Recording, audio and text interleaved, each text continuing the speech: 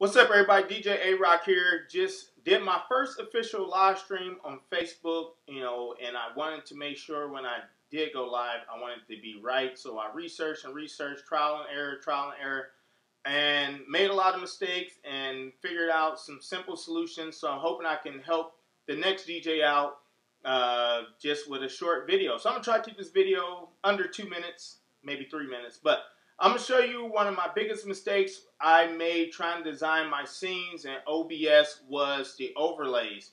A lot of people are trying to get their pictures on and it's cropping out their actual video. They want to have, their logo on the corner of the screen. People are putting down in the far corner to get donations and tips to Cash App. So I'm going to show you where I made my mistake and how I fixed it real quick. So let's jump into OBS. And I'm doing all this through OBS right now. So I'm not using no external camera. I have two Logitech 920 set up. So I have my camera set up and I already have a scene here. And you can see this is a scene I made. But I'm going to show you how I made this scene. So we're going to go to plus, and this is in scenes. We're going to do scene 8. So now we're in scene 8. You see the source. You need to pick out your source.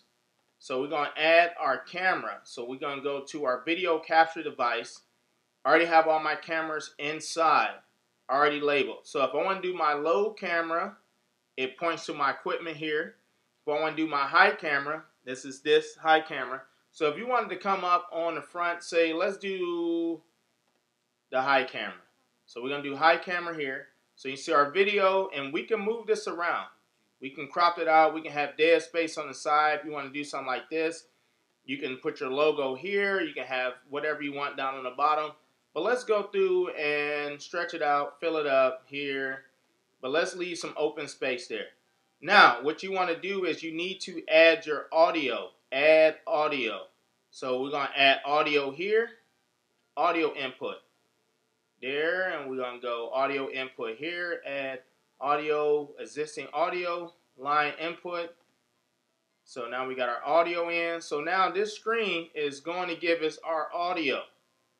So when you transition, you don't lose your audio. Now this is the killer. You want to add your image. Now the image has to be a PNG. You can't use a JPEG or it's going to cover your screen. You can't use a PDF. A PNG works the best because it's transparent. Add existing. And I got one called Cash App. Now this is the image itself. You see how it's already overlaying on my picture here? But I'm going to put it down in this dead space so it shines a little more when people are looking at it. So I do the transitions here. So I wanted to fit this into the screen, try to get it as centered as possible. And there you go. So you got your equipment there. You have all your information here. You do the transition. See, this is one I did before. Now, you want to add another image. You can put as many images you want on it. You just don't want to go too wild because it kind of take away from what you're doing. So I got this A-roc live. So now this is the image. Now you can go through and stretch it, move it around, set it up here, make it small, you make it large. You can go here. Or if you want to change the picture up. Say you want to make the picture here. And you want to set it up like that. And you can do whatever you want, right? But, see, there you go. See, but now I'm losing where I got as far as tip jar and everything else in there. But it was just something I'm playing around with. Just seeing a lot of DJs, who knows when we're going to be back working again. So a lot of DJs, this is their main source of income, including myself. So, a little bit of money go a long way. So, yeah, but you can mess around with it. The key is trying to keep the image, above your video. So, and then play around with the color because some of your colors, like I have black and all my equipment is black. So if I put that on the low camera that's aimed on equipment, you couldn't see any of the text.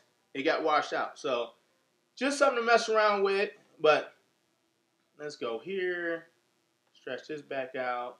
Move this back around, and voila, it's done. So it's very simple.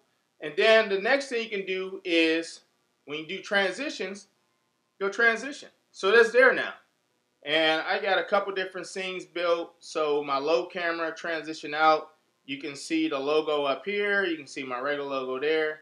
And you can just keep going through the different transitions. Like this one right here is the front facing cam transition there. So if I want to get the front facing cam, which a lot of people are doing. If you don't have multiple cameras, you can do your front facing cam.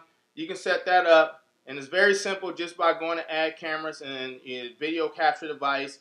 You can find the camera on the computer and set it up and put your watermarks and everything else down inside of the video. So I hope that helped you out. You know, like I said, it took me a little bit to figure out. The biggest mistake I made was the files wasn't PNG. So they wasn't transparent laying on top of the video. So, hey, hit me up, DJ A-roc Ohio on Instagram. More videos on YouTube /Class A Sounds, and of course, arocentertainment.com. So thanks for watching. Keep on partying, and let's hope we all get back to work here real soon. Peace.